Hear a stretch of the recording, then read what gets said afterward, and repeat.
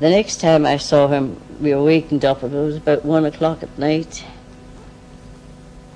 And the message that was given was that the prisoner, James Connolly, wanted to see his wife and eldest daughter. And Mama, Evan, it jumped to my mind immediately, you know, all had been executed up to then except himself, and Sean McDermott immediately jumped to my mind that he was going to be executed. But Mama had the idea that he wasn't well, that it had taken a turn for the worst. Anyway, we got ready and we went there. We were taken in an army lorry right through Dublin. It was an awfully queer, eerie trip, because we were staying in William O'Brien's house at that time, coming down through O'Connell Street, and all the still smelled burning, you know, they still got that horrible smell of burning, and not a soul on the streets, because there was curfew, you know, at that time.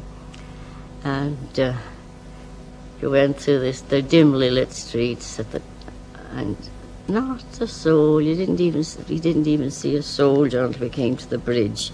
There was someone there, and we went up to the castle. So when we got into my father, he said, "Well, Lily," he said, "I suppose you know what this means." I said, "Oh no, not that." He said, "Yes, Lily." She broke down then and she said, "But your beautiful life, James," she said, "your beautiful life." And he said, "Wasn't it a full life, Lily, and isn't this a good end?"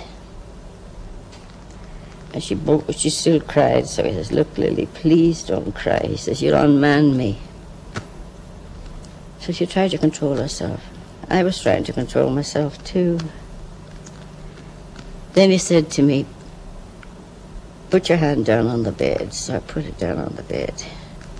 And he said, "That's a copy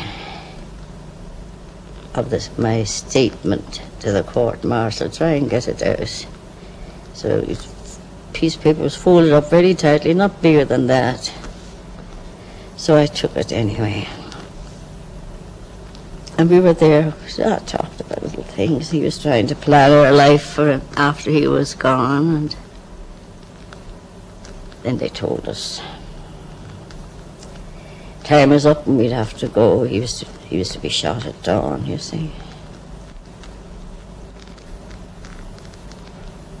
So we couldn't get Mum away from the bed. The nurse had to come finally and help her away. And I went to the door, and then I went back to him. That was the last I saw.